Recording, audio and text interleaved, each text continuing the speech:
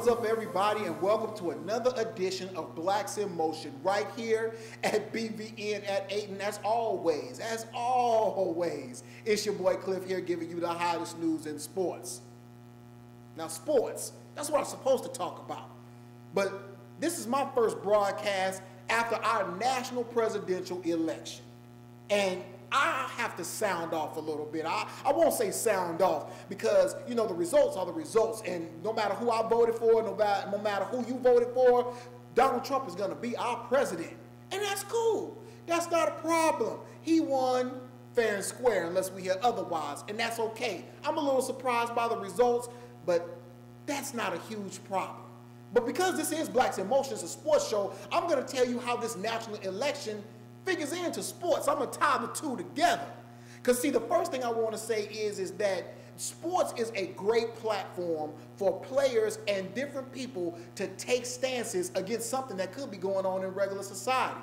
You know, this election result kind of upset some people so much. Head coach of the Detroit Pistons, Stan Van Gundy, one of my new favorite coaches in the league, came out and said, look, and I'm paraphrasing here, yo, this dude is Donald Trump. He said he hates this, hates that, he's done this to women and this and that, and y'all actually had the audacity to elect him as president? What does that say about us? What does that say about the voters? He just was bewildered, just as I am.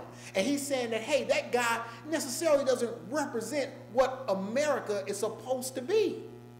Now, this election also brought out something a little strange.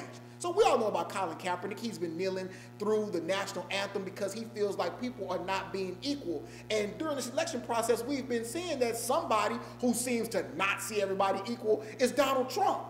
But guess what? Colin Kaepernick didn't even vote. Really, Colin? Now, we can say, hey, one vote may not have changed the outcome, you're right. But one thing as a citizen, just like you take your right to kneel, you need to take your right to vote. Because when you tell that to somebody like Cliff, you lose all credibility in that department because you didn't actively participate in that civic duty. Because see, when I vote, and if my vote seems like it don't count, I can say the first thing out my mouth is, I voted and. But you can't even say that, Colin.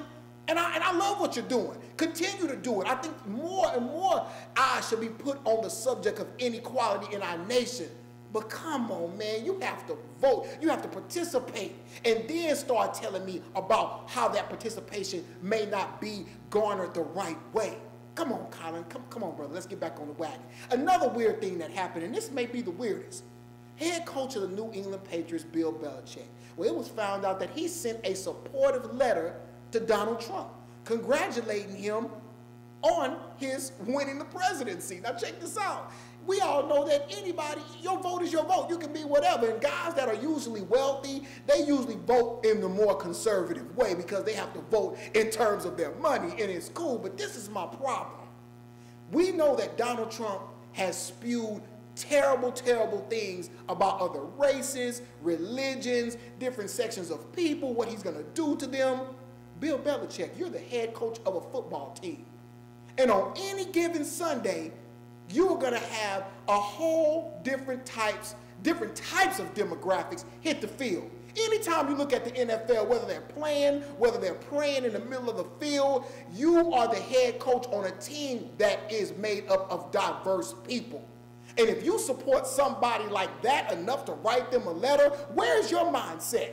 If I'm your player, do I trust you as my head coach? That's a justified question I have. Now, don't mean that you're a bigot. Don't mean that you're a racist. Don't mean that you hate me. But it begs for me to have that question.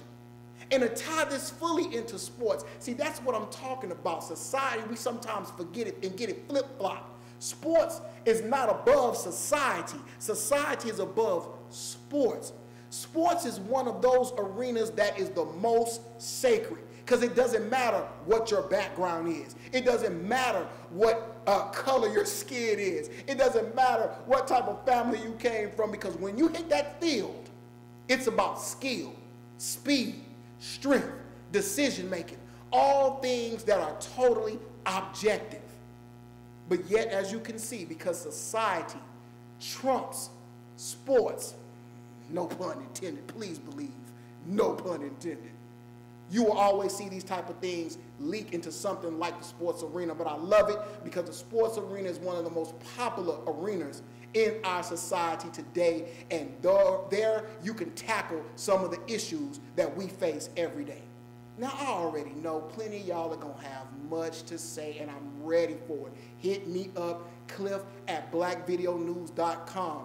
Go ahead and like this video, and go ahead and subscribe to this channel so you can stay and hear what I have to say, so you can dispute me, agree with me, either way.